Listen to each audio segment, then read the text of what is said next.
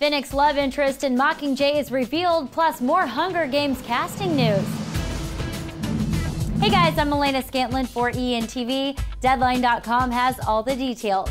We knew it was coming, we just didn't know who it would be. But the official Twitter account for the Hunger Games announced Tuesday morning that the role of Finnick's love interest has been filled, tweeting, "It's official, please welcome Stef Dawson as Annie Cresta to the cast of The Hunger Games Mockingjay Parts 1 and 2.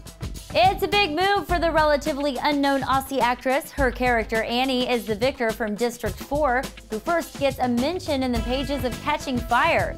She becomes even more prominent in Mockingjay after winning the 70th Hunger Games, but it's her romantic history with Sam Claflin's Finnick Odair that has our full interest. As we already know, the hunky actor makes his debut as Finnick in this year's second Hunger Games installment, Catching Fire. I want you guys to forget everything you think you know about the games. Also joining the cast is actor and music legend Diana Ross's son, Evan Ross.